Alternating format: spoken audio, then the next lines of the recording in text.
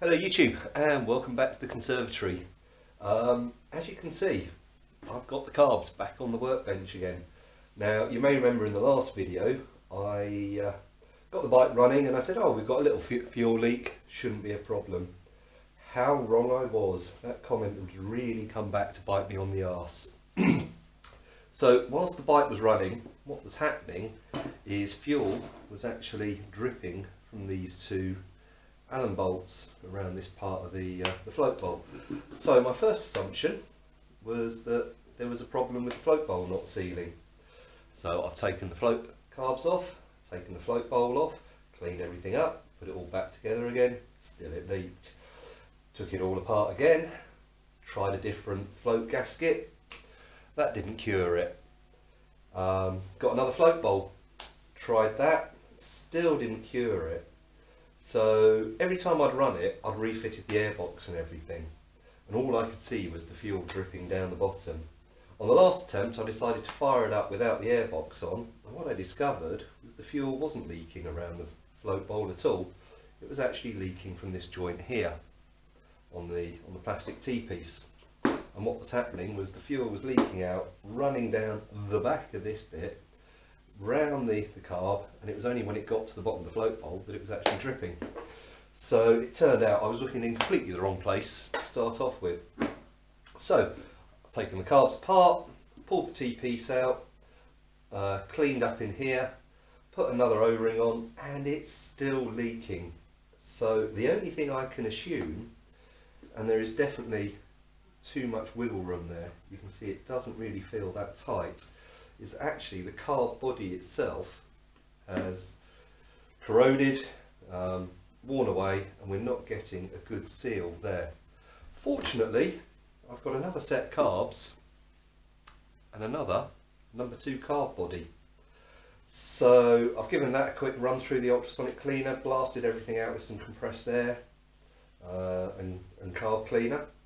And so for the God knows how many times, we're going to dismantle the carbs and swap this carb body over for this one.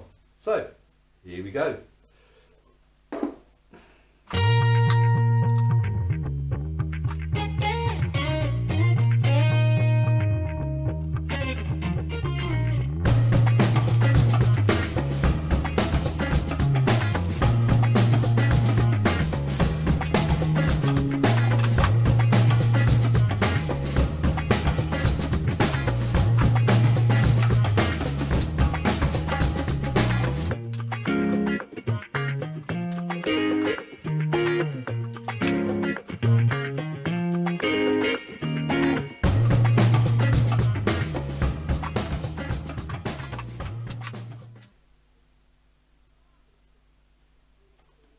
And here you can see this is just flapping around in there.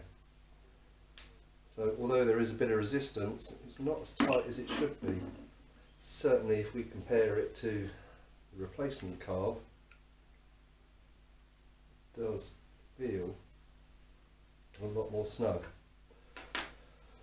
Okay, right, strip this down, take all the parts off and swap them over to that carb.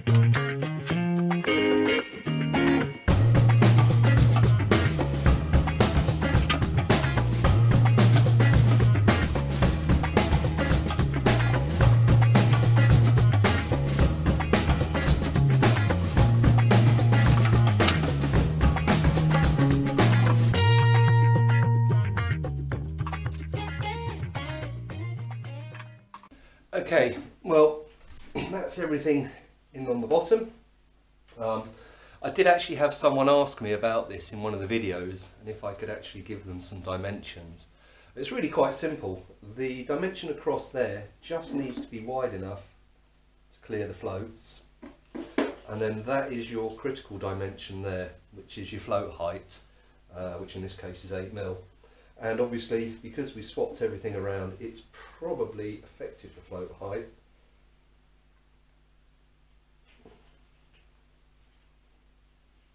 So let's just double check. And amazingly, it's still spot on. Remembering, of course, you've got to hold the carbs at 45 degrees because of the little plunger, which causes them to drop a little bit further. Right, so that's the bottom end done. And really, everything else you've all seen before in the carb rebuilding video. So I'm going to carry on stripping the carbs and swapping parts over, and let's see if we manage to solve this fuel leak once and for all. Okay, so that's the carbs reassembled, and I've manually rebalanced the butterflies on them because obviously I had to loosen off the setting screws to get the fiddly little springs back in. So before I put the carbs back on the bike, I thought now would be a good time to talk about a bit of an anomaly that you get with these little CBR400s. So here's my digital verniers, and hopefully you'll be able to see what's on the reading. So the first thing I'm going to do is show you the inlet for the fuel hose, and hopefully, as you will see, it is, to all intents and purposes,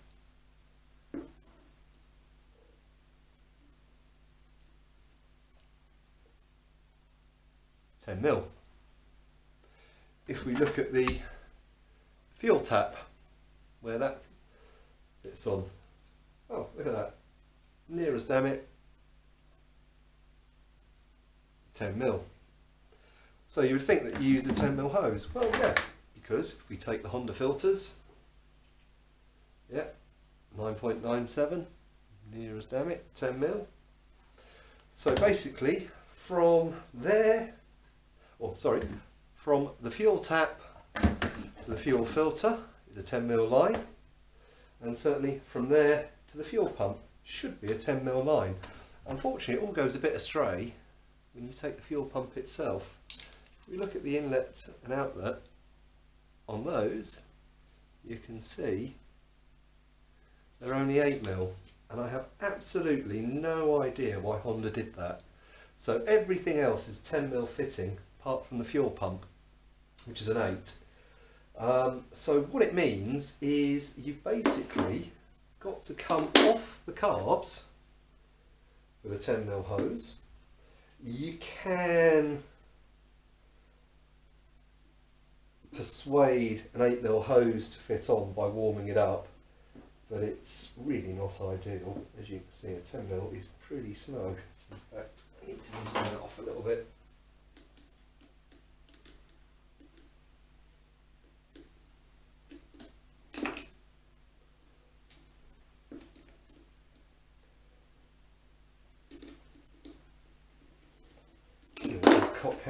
Cack-handed here, which doesn't help. That's better.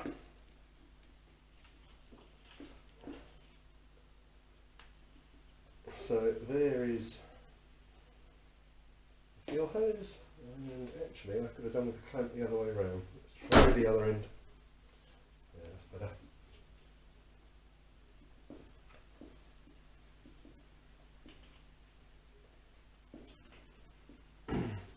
Bearing in mind that this comes over here and then the airbox sits on there, you want to make sure that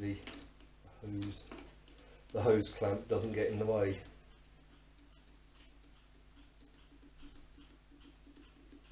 And while we're talking about the clamps for the hoses, you really need to make sure you use the right style, and that is one of those, which is a proper fuel hose clamp. If you use a normal Jubilee clip, they do tend to distort and they don't really seal properly. You can see there's one I've taken off that was on there originally, and hopefully you can see it's all sort of twisted.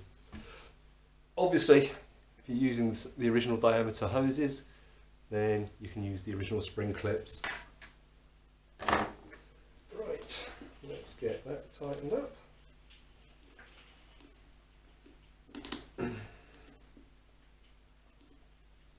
Now, like I said, we've got 10mm, but obviously a 10mm is going to be way too big to fit on the fuel hose. So what I've made up in the lathe very quickly is this little adapter here, which goes from 10mm to 8mm.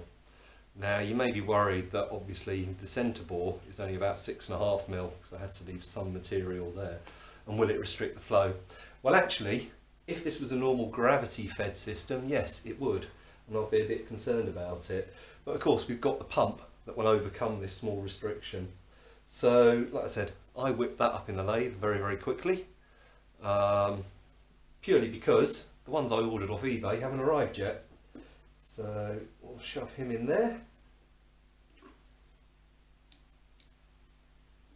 clamp him up,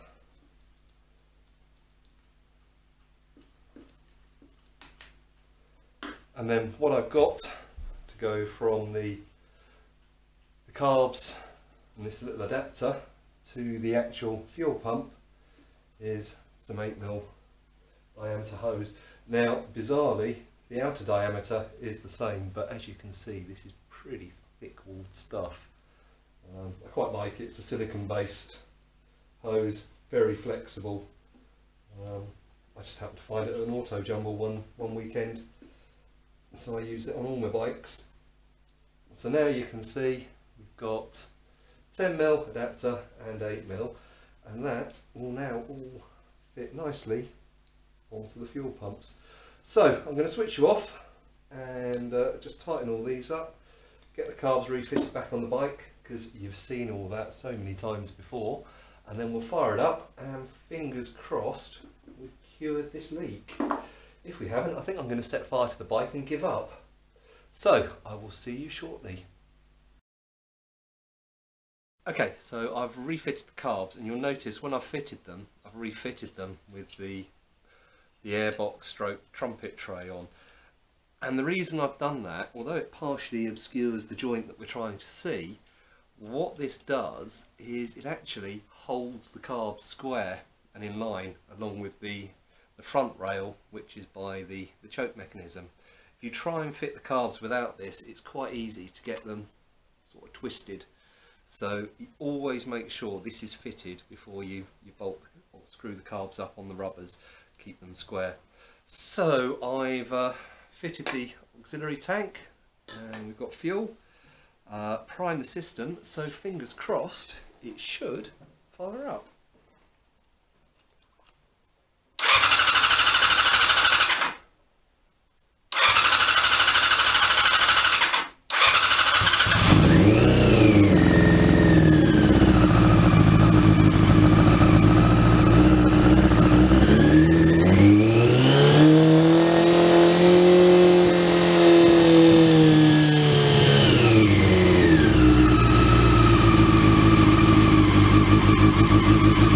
And of course I had the idle too high.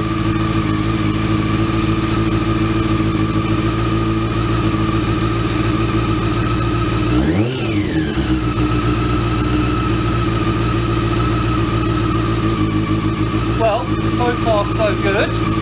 I'm going to leave it running for a little while and we'll see if any fuel starts leaking out. Well, as you can see, I've loosely fitted the airbox on just while I was running it. So it doesn't run quite so lean, and the good news is after about 5 minutes of running we've got no obvious fuel leaks. All the hoses are as dry as they should be, and thank Christ, at last I have solved that problem. As I said, that's been one of those things I have gone backwards and forwards God knows how many times taking the carbs off and refitted them, and it is purely down to the fact that this carb body was worn in here, preventing it from sealing properly. And the weird thing is, looking at it, you would never ever tell. So yeah, well, that's that destined for the scrap pile. Shame really, but there we go. Okay, well, I suppose the good news is at least I had a partial set of carbs that I was able to nick the other body off. So we'll call that a success. If only I could say it properly. Right, now we've done that, I think it's time to properly fit the airbox, and we'll move on to fitting the tank and fitting the rest of the fuel lines. So I'm going to go and have a cup of tea to celebrate, but I'll be back shortly. Okay, so the airbox is back on, and so far we don't appear to have any unwanted fuel leaks. So fingers crossed that's all that's solved. I've run the hose to the fuel pump. Obviously we needed that when we test fired it.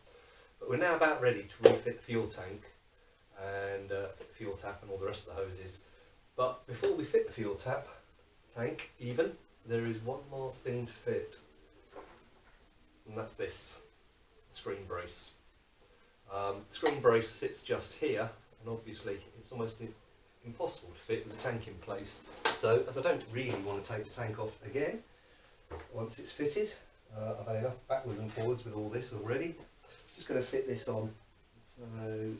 So what you have, there's two little rubbers, and we've got some top hats. Now I don't think this is actually the original system, but it's what I've got with the bike, so that's what we're going to use. I have dug out some nice stainless steel dome headed Allen bolts, so at least it looks a bit more interesting, or a bit less of a lash up.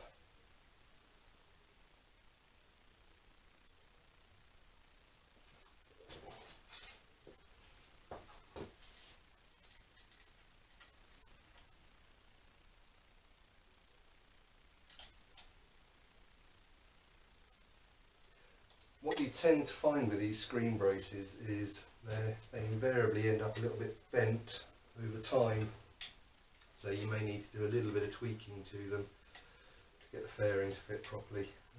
This one doesn't look too bad actually, so fingers crossed we'll get away with it. There we go, you can see we've still got a bit of adjustment and movement in it. Right, that's the screen brace fitted. Let's go and retrieve the tank.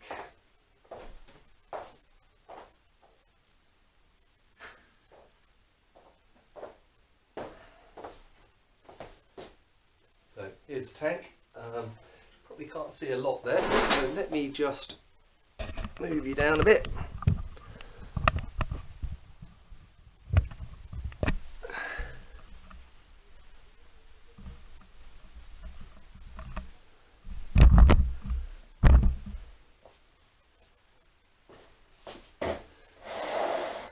Okay, so here's the fuel tank. So as I said, it's just been sprayed up using ordinary aerosol paint. Hasn't come up too bad actually, I'm quite pleased with it. It's far from perfect, but perfectly fine for a race bike. So the first thing I need to fit is the front grommet.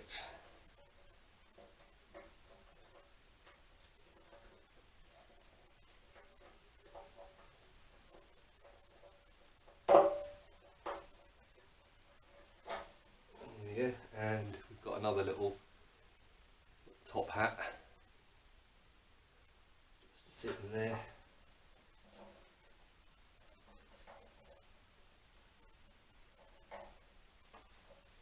And hold everything in place. That one actually feels a bit tight, but it'll do.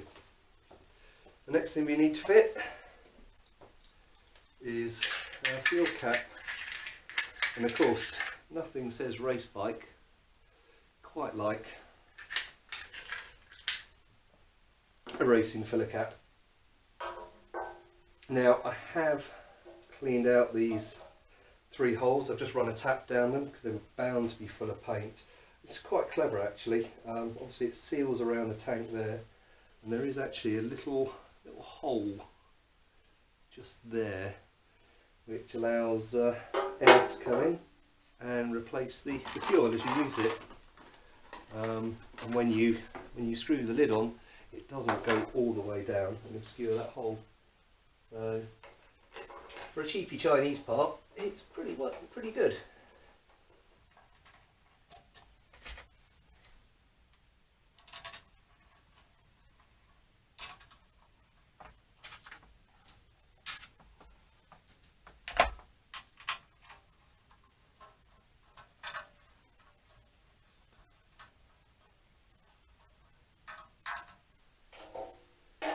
and it just reuses the original bolts that the Honda filler cap would have been screwed down with.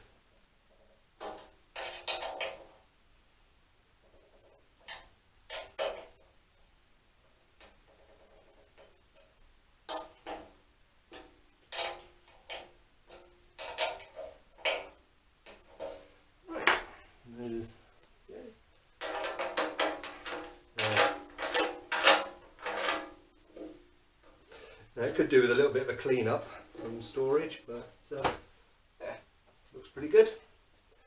And now, time to fit the fuel tap itself. So it goes on this spigot, but obviously there's a little bit of overspray on it, and I do need to actually paint the underside of the tank properly. I'm just going to brush paint it with some white hammerite or something similar, purely because it's there for protection. You won't actually see it. Now there is a little bit of corrosion around the tap here, so I don't think I've got any Scotch-Brite in here, so bear with me a few seconds. I'm going to go and grab a Scotch-Brite and just clean up in here, and then we'll carry on. So I've got a sheet of Scotch-Brite, and I'm just going to run around the inside here just to get rid of the little bit of corrosion that's formed. After all the trouble I had with the carbs, I'm not going to take any risks with this.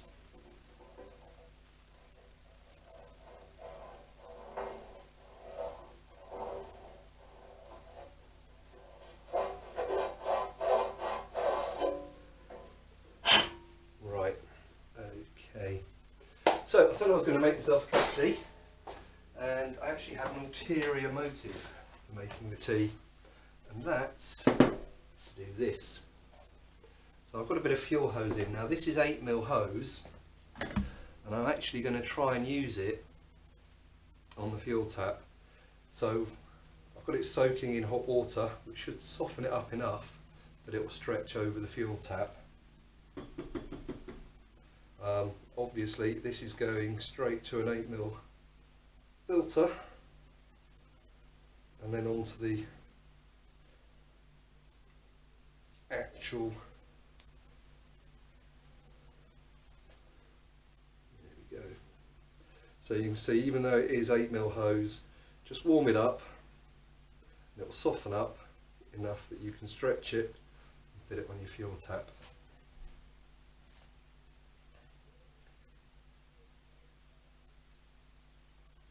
Okay, so got the fuel tap, a little bit length of hose on. We'll probably end up trimming that a bit later on. It was just a lot easier to fit it now than it will be once it's on the tank. And I just need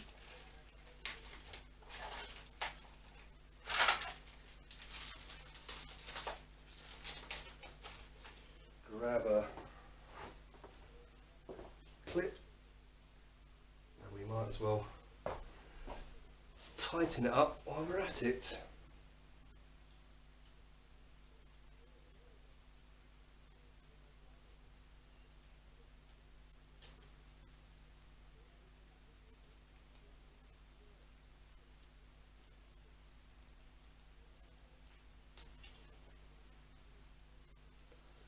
Okay, like I said, I'm probably going to end up trimming this to suit a bit later on, but it was all easier to fit now. Okay, one fuel hose and a new fuel tap O-ring.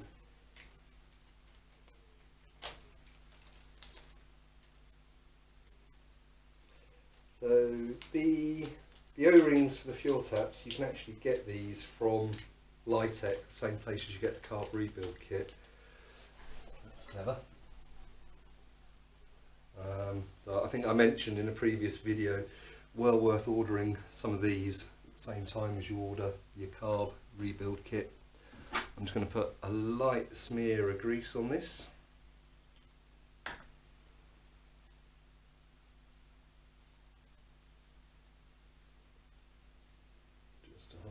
place, and this will sit down in the recess that I've just cleaned out.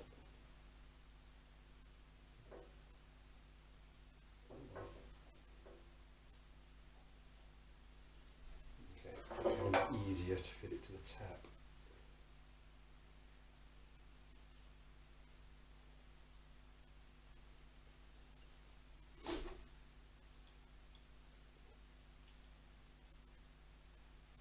Here we go.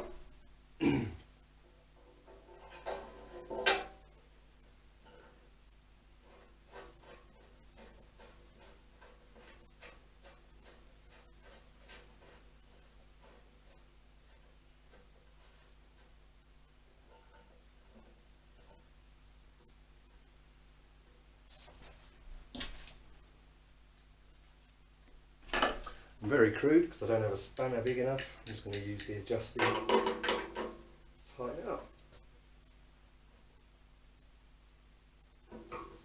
And the actual tap itself should stick out at about 90 degrees.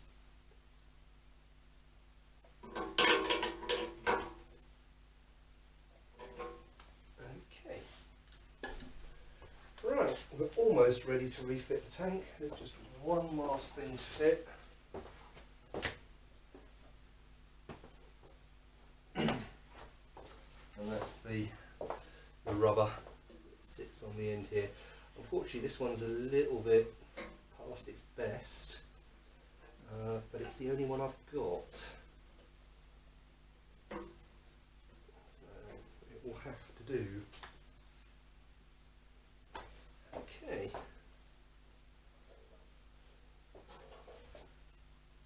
There is a bit of a knack to fitting these, especially with a bit of hose on it.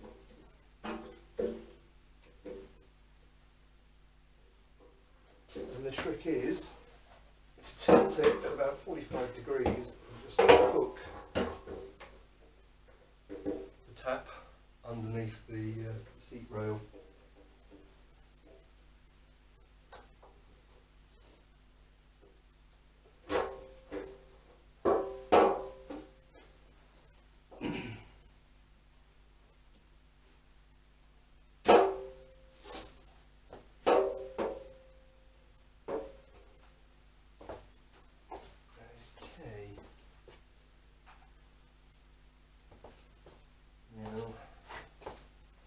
I'm going to replace this black finish Allen bolt with a stainless steel one, but I don't fancy popping back out in the garage to go and get that, so that's a little job for another day.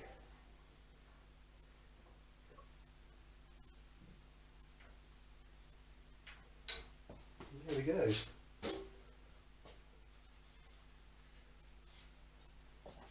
And of course, as usual, I've got my dirty fingerprints all over it. Right, so I think I'm going to move you around a little bit because we're going to talk about the problems with connecting the fuel hose up to the fuel pump and including a filter. As you'll see, there's not a lot of room. So let me just move you. Okay, hopefully you can see there's our fuel tap and there's our fuel pump. Now if we were going direct to the fuel pump, that wouldn't be an issue, but I do want to include a filter in it. And okay, it's not much of a filter, but it's a filter nonetheless. And that's going to sit, the standard Honda one actually goes on this little bit here in this holder. Will I be lucky enough? Oh, there you go.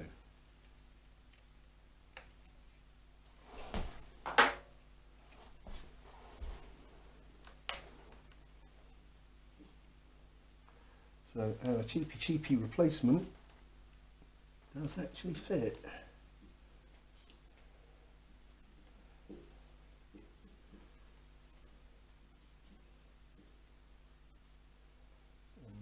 think I'm just going to mark where I want to cut the hose.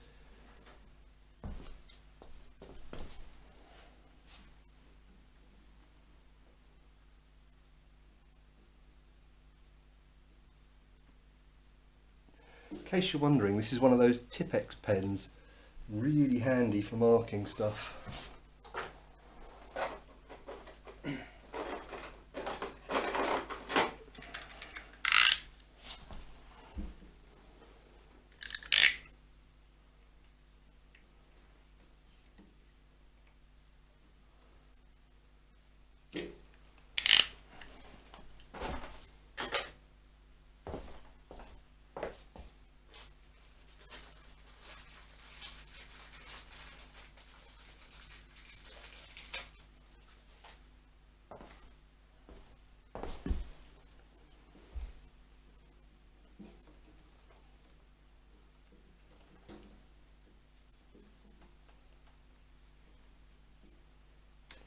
Now with these fuel filters there is actually a right way and a wrong way to fit them. And the right way is to have the fuel going into the transparent part and coming out the white part. The theory being that as it filters, let's take him off, as it filters your fuel, any debris will collect in the bottom and you can see it. If you were to go the other way, any debris would actually sit inside the filter element and you wouldn't see it. So although we've now covered it up with this, it's quite easy just to pop it off and check it out.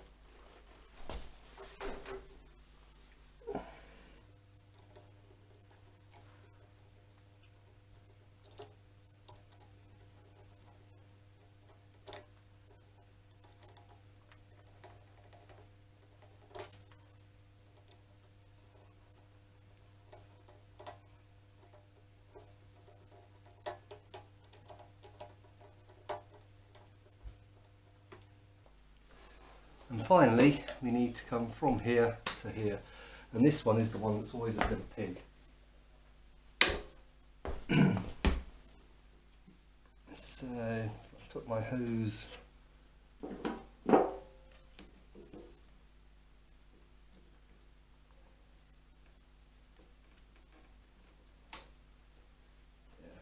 and a pig.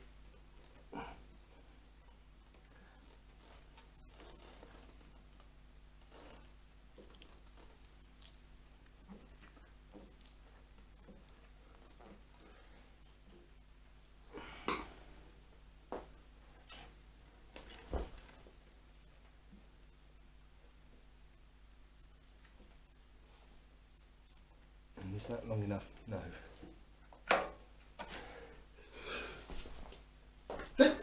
Oh, excuse me.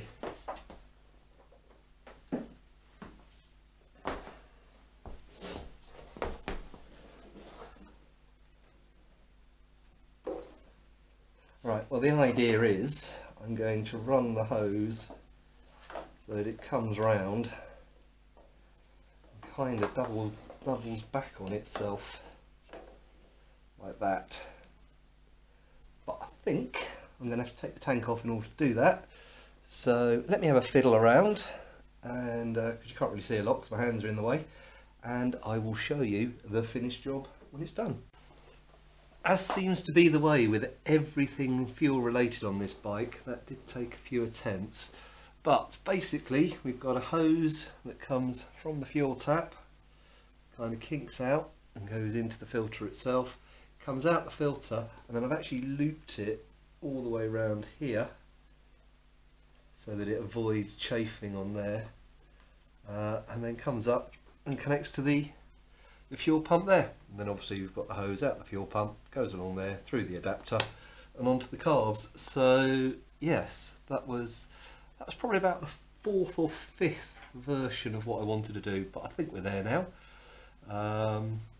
Fingers crossed. That is now it for the fuel system. Obviously I do have to put some petrol in the fuel tank and run it all through and check for leaks, but I think I've waffled on enough for this episode. So I'm going to leave it there. So thank you all for watching. Look after yourselves, and hopefully we'll see you soon.